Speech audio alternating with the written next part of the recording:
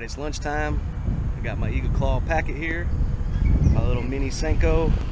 So I'm gonna see if I can't catch some bass. There we go. Ah, little one, he came off. Son of a gun.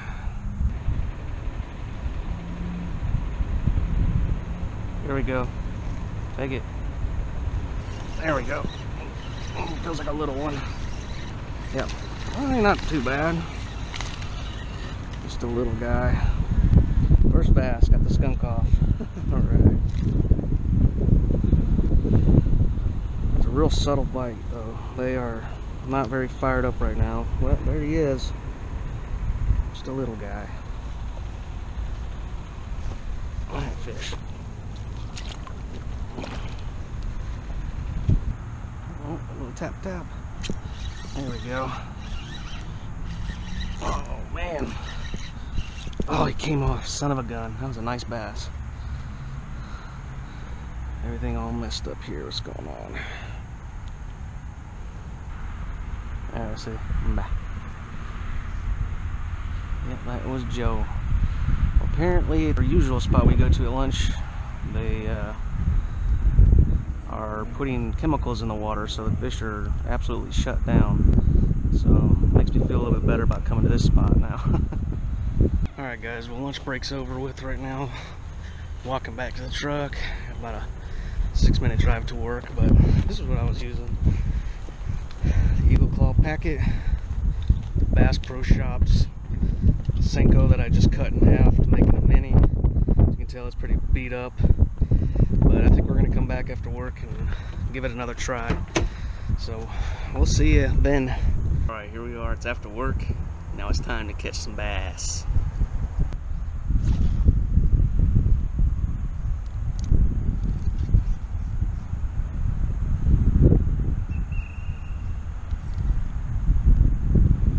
There we go. Little guy.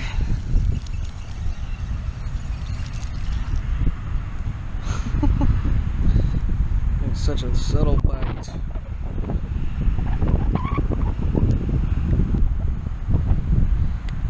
Yeah, little guy.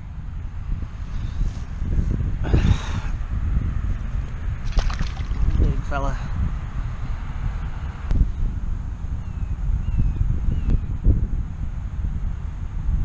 There we go, a little guy. Stay out of them weeds. Yeah, alright. Wet my hands. I don't like grabbing a fish with dry hands, but sometimes it's hard to pick up the canals. Alright, little guy. There he goes. If you can, get down and wet your hands. Keeps from pulling the scales off of a fish. I know I'm guilty of doing it, especially in these canals. Try to lip them.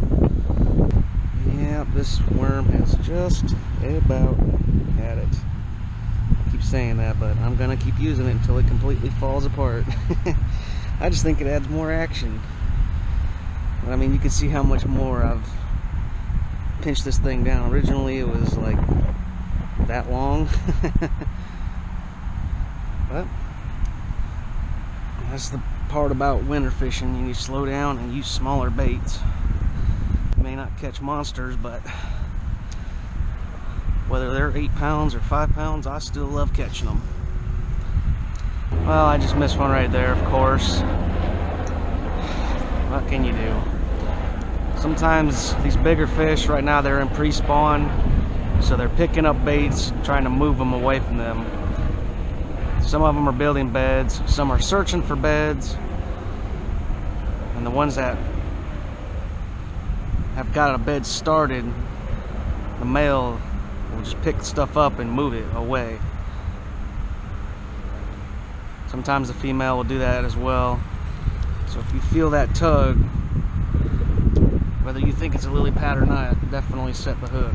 That's what happened right there. I let the fish have it too long, and by the time I set the hook, he had already dropped it. Alright guys, here's a better look at what I'm doing. I'm pinching about 1 inch of that Bass Pro Shop style Senko off. I got the 16th ounce weight on there, and I got a loop knot tied on there, so it's got a bunch of good action to it. So let's get back at it. Here's again. Gotcha that time.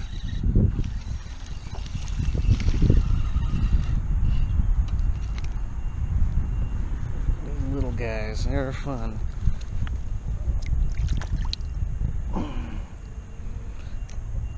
Feels pretty warm, so he's hanging out in that warm water. Oh, he swam right back to me. There you go.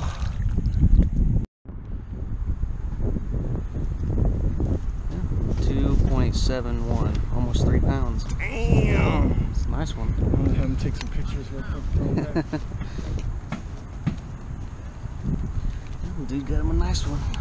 You never know. It was almost 3 pounds. It was 2.71.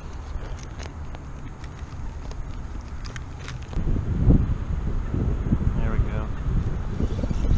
Oh, little one.